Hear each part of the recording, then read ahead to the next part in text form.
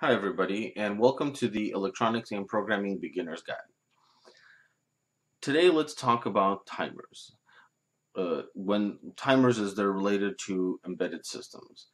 Timers are very important and very versatile, and they're in fact so important that every single microcontroller has some sort of a timer built into it. The reason why they're so important and so versatile is because a timer allows you to create timing in your program. For example, if you need an event to occur every, let's say, 50 milliseconds over and over and over again, you do that with a timer. That a timer times out to 50 milliseconds, and then it lets you know and you perform that event. Or you need to do some sort of a calculation every 10 milliseconds, or you want to check a button to debounce it every millisecond, and then if it sees that the button has stopped bouncing after 50 milliseconds, the button's considered debounced. The way to get rid of those pesky delays that are very bad is to use a timer instead of a delay. So a timer, when setting up a timer, you look at three things. You look at your clock source, you look at your how much time or how fast the timer is running, and then you look at your output. And this is kind of a short setup list. So you would figure out this, figure out this, figure out this, and then your timer is set up. This is how I like to look at it, and for explaining how a timer actually works, I'm actually going to explain the clock source and then get into how the timer works, because to me that seems like the easiest way of doing it. So let's take a look at the clock source first. In reality, a timer is actually a fancy pulse counter. So the idea is that the timer can detect whenever it sees a pulse, and it will keep track of that. What gives timer their power is by selecting where those pulses are coming from. So for example, you can choose the internal clock of the microcontroller, and because you know what the internal clock of the microcontroller is, you know how far apart these pulses are. So whenever you increment a pulse, you know how much time has gone by. For example, let's say we're using a 1 megahertz clock that's internal to the processor. So you know that the time from peak to peak here is 1 microsecond. So if you keep track of from this pulse to this pulse, you know that 1 microsecond has gone by. And the clock, so there's generally lots of different clock sources that can be selected for timers. Those clock sources can be internal. Some microcontrollers have multiple internal clocks. A fast RC oscillator, a low RC oscillator, a low power oscillator.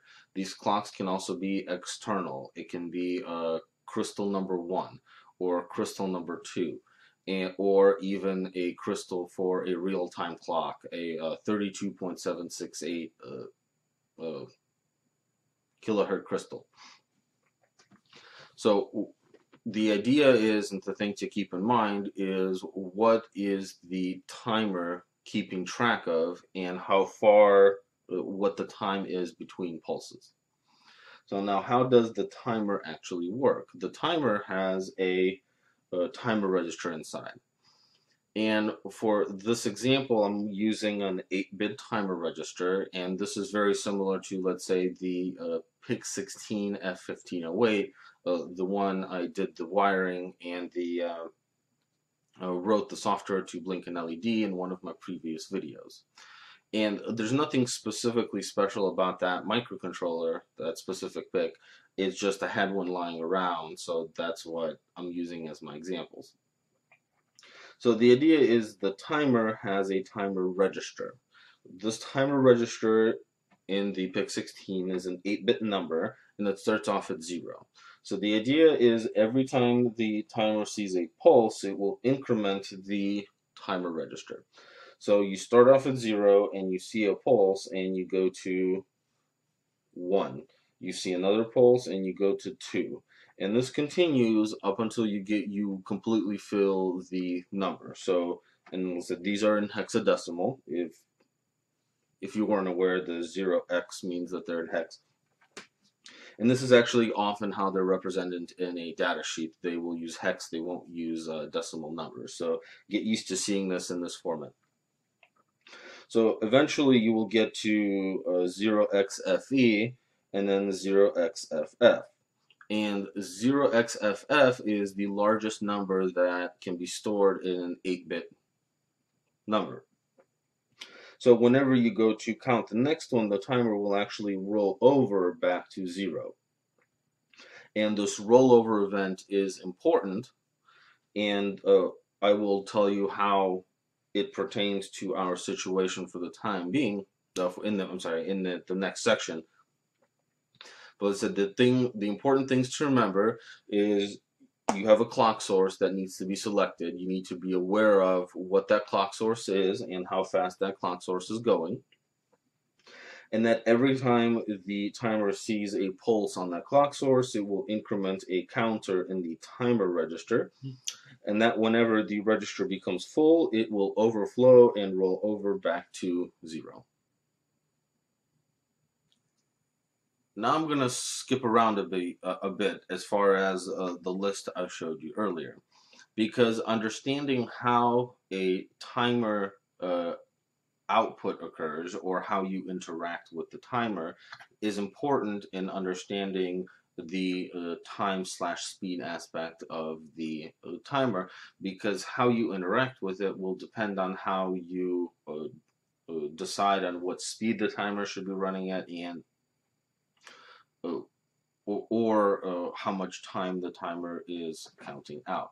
So there are really two ways of interacting with a timer. You can either poll it, which means your main software will actively check to see what the condition of the timer is, or you can use an interrupt. And I will eventually do a complete introductory video to interrupt, but for the time being, what the interrupt will do is it will tell the main code that, hey, whatever the condition you set up for the timer is now true. So polling. As I mentioned, polling is actively checking in the main code to see what the condition of the timer is. So the easiest way to understand polling is polling the time. So that timer register I mentioned previously, you check to see how many times the timer has counted pulses or how much time has gone by. Think of this time as a stopwatch, like, for track and field. You hit start and then you keep checking the stopwatch to see how much time went by. Oh, I see that 10 minutes has gone by, so I need to do something. I need to go get a drink of water or something along those lines. So that's the time portion, and this is the one we're going to start with, kind of analyzing with the time and the speed aspect of it. The flag portion of it, the flag is related to the interrupt in so many words. So what happens is whenever the timer rolls over, it will set a interrupt flag to tell you that the timer rolled over. But if the interrupt is not enabled, an interrupt event will not occur, only the flag is set. So what your software can do is every so often it can check to see the state of the interrupt flag for the timer. And if the interrupt flag is set, you know that the timer has rolled over, you got to the end of the register and went back to 0, and you would clear the flag and then do the action that's required of the timer routine that you're using. And I said, finally, you have the interrupt. So if the interrupt is enabled, when the timer rolls over, again, goes from the FF back to 0, an interrupt event is triggered, and the software will jump to allocation called an interrupt service routine. In the interrupt service routine, then you can manage your timer and then jump back into the main code just where you left off. So this is the interrupt is the way you can make a very time critical events occur, because the interrupt will actually stop your main code, jump into the interrupt so you can do your business. So now let's take a look at how polling works with time. This is a very generic statement of how polling works with time. You have your timer register and you compare that register to some number. So if what's stored in the timer register is greater than some number, then go ahead and reset the timer register to 0 and do stuff. Just as generic as it could possibly be. The important part is, that this is the basic layout, so don't forget to reset your timer.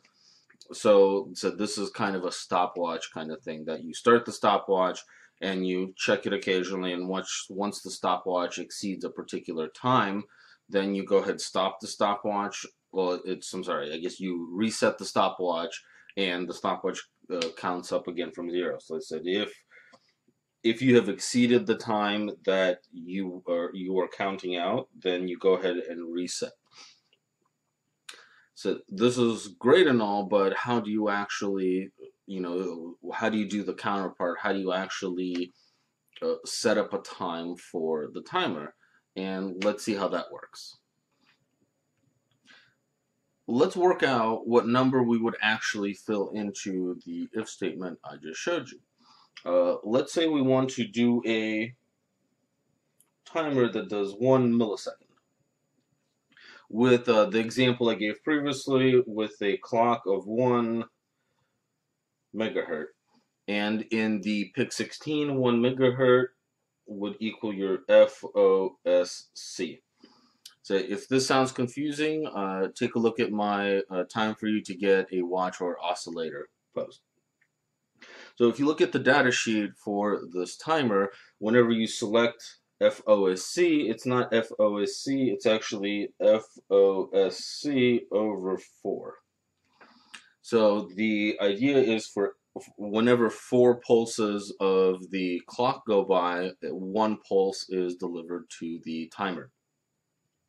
So if at 1 megahertz is FOSC, the peak-to-peak time is a 1 microsecond.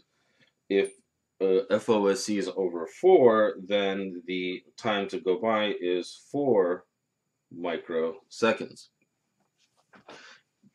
If you then take 1 millisecond and divide it by 4 microseconds, what you get is you would have to count 250 pulses for a 1 millisecond to go by. The problem with 250 is in this case, the minimum amount of, or I guess the maximum amount of time that the timer can count out is 0xff, which equals 255. So if you keep checking the timer register, you only have between 50 and 55 to catch the fact that enough time has gone by. And you would have to sample the timer pretty fast for that to catch that. So what we're going to do is we're going to add a prescaler. A prescaler and postscaler for that. Well, a prescaler and postscaler are very similar, just one happens at the beginning, the other one happens at the end. The PIC 16 does not have a postscaler, but I just wanted to mention it so if you see it, you understand what it is. So what the prescaler does is similar to the FOSC over 4. It actually does another division. So if once you get 1 pulse out of this FOSC over 4, it would take so many pulses again to send a pulse to the timer. So there's several options available for the prescaler, and by default the prescaler is set to 1, meaning 1 pulse gets through. So we're going to set the prescaler uh, to 2. So 2 pulses have to come out of here into here to then 1 pulse get to the timer. So what happens with the prescale over 2, the time to roll over, the time per pulse now becomes 8 microseconds. And now if you take 1 millisecond and divide it by the 8 microseconds, what you get is 62.5. Well, you can't really deal with the 5 because the timer doesn't deal with floats. But what this does with the 62 number, you can get a uh, decently accurate time for 1 millisecond, and you don't have to check it at breakneck speed because a 62 up to 255 is quite a range. So even if you miss the timer when it first rolls over, you still have quite a bit of time to catch it and then roll it over. As you can see, this isn't the most efficient setup as far as a timer goes because you constantly have to keep checking it, and the time isn't super accurate. So kind of the next level up as far as timers go is if you pull the timer flag. So let's look at how that would work. This is what the general topology looks like if you're pulling the interrupt flag for the timer. So you do if the timer flag, which in this case for the PIC16, it's the intcon bits dot tmr0if is equal to 1, meaning the flag has set. You need to reset the timer, and I'll talk about this in just a second. And then you need to do your stuff. But here's the important part. You have to then reset the flag yourself. You have to set the flag equal to 0. And this is actually kind of how interrupts work, but in this case we're not triggering an interrupt, we are checking the status of the interrupt flag manually. So now let's take a look at how to reset the timer, because there's some really neat tricky stuff that you can do here to get a really nice accurate timer. Real quick, what I forgot to mention, if you are using the interrupt flag, you need to reset the interrupt flag when your code is initializing to then be able to use it properly throughout your code.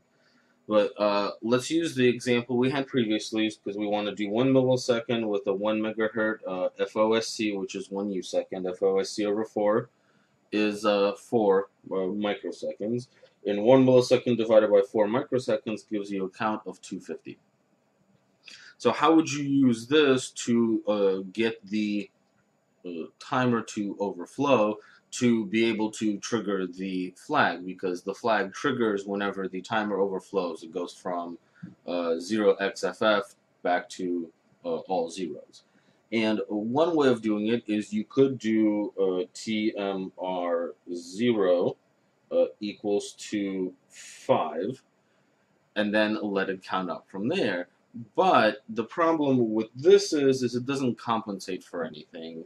That it only starts counting from the time you loaded this in. But let's say you want to know exactly how much time has gone by every millisecond, that each time you check it, exactly a millisecond has gone by.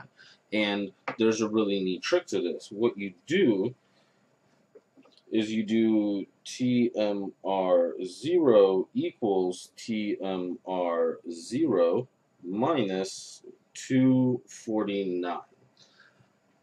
So, a couple of things. First of all, the reason why it's 249 is because to roll the timer over correctly, you actually need one less count than what you did because this references with 1 and this one references with 0. The other neat thing with timers is timers use entirely unsigned integer math. And what happens if you take a really small number and subtract a large number from it? Well, the timer actually ends up going backwards. What I mean by that is if you took a 0 and subtracted 249, your answer because this is all constrained to a unsigned char, or 8 bits, the answer would actually be 6, because the timer, the way the math works out, you actually roll backwards.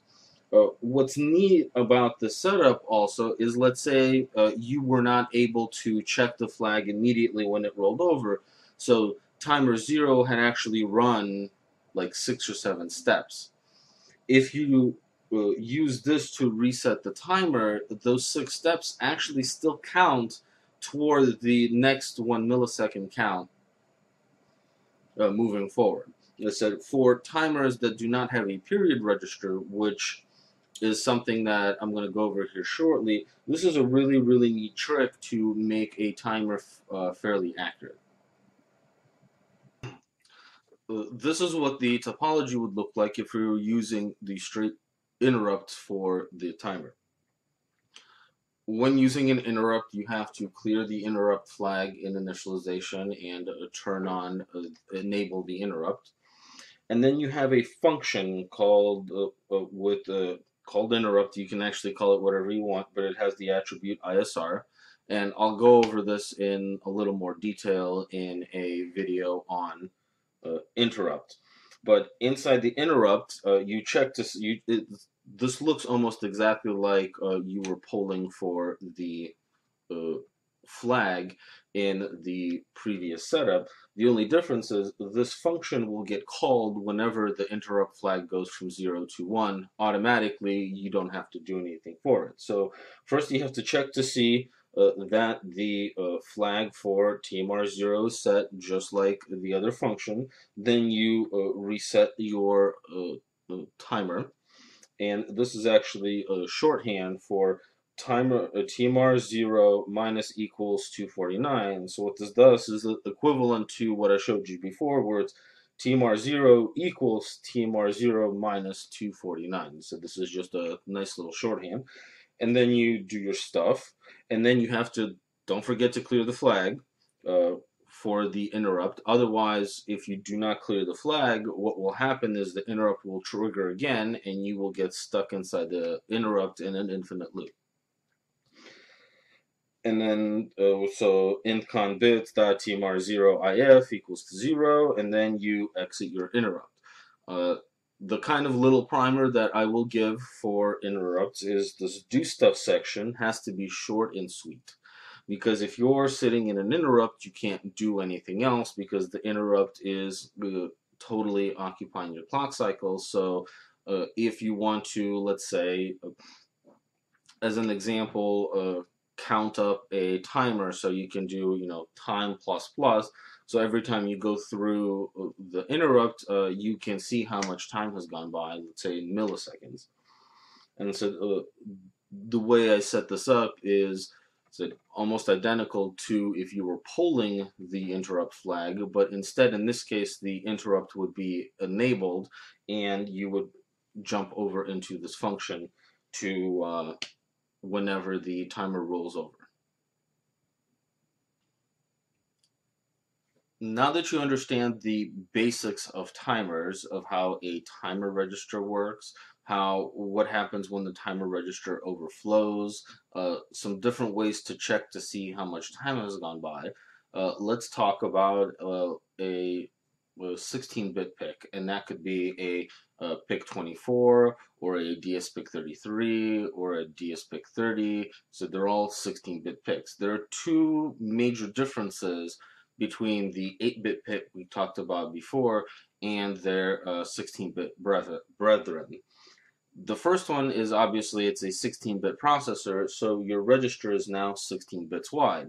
So you can count to a much, much higher number, but the general concept is still exactly the same. With your timer register, you start at 0, you count up to 1, and then you go all the way through to 0xFFFE, you get to 0xFFFF, and then you roll over back to 0. The other difference with the 16-bit processor is now you have the addition of a period register, PR1. So if we're talking about a timer 1 on a 16-bit processor, the timer register is TMR1 and the period register is TR1. So you can find all of these in the data sheet for the specific processor that you have in the timer section, and it'll be listed timer 1, timer 2, timer 3, timer 4, etc. So what makes the period register really neat is that, remember the trickery that we had to do to get the timer to overflow exactly when we wanted to? Well, with the period register, you can actually put in exactly when you want the timer to overflow instead of waiting for the time register to fill up completely.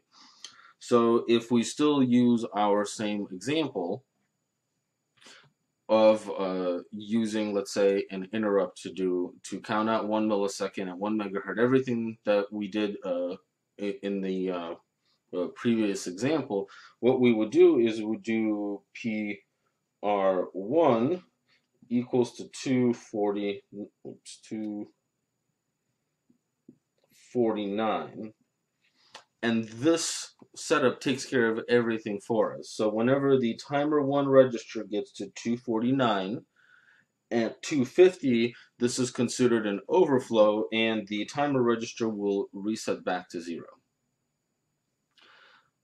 So this is just a general initiation for timers. Timers can be very interesting and very complex to work with. So this is just an initiation. And don't forget, the way, as I mentioned earlier, the way to set up a timer is you want to first know what the source of the timer is going to be. You want to know the speed / time that the timer is counting out and what the output is going to be. Are you going to poll the timer? Are you going to poll the interrupt flag? Are you actually going to use an interrupt? Other things that you may look into for the future, for example, the 8-bit PIC has an ability to bind 2 timers together to form a 16-bit timer in case you need to count out more time.